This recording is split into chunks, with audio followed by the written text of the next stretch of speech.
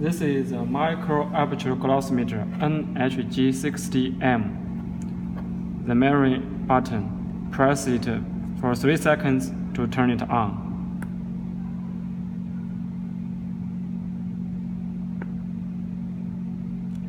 First, we do calibration.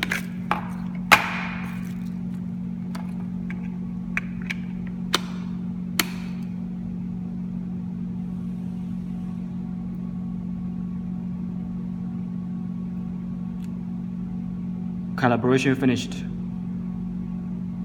It's ready for mirroring.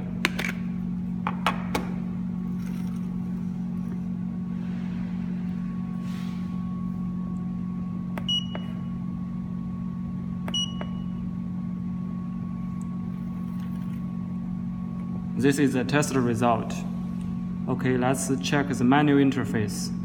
Data. You can check records, delete records. Mode. 3 mirroring modes: basic mode, statistical mode, and continuous mode. Parameter. You can set the parameter of the mirroring modes. Average. The average measurement settings. USB COM for connecting with the computer. Tolerance. You can set the tolerance here.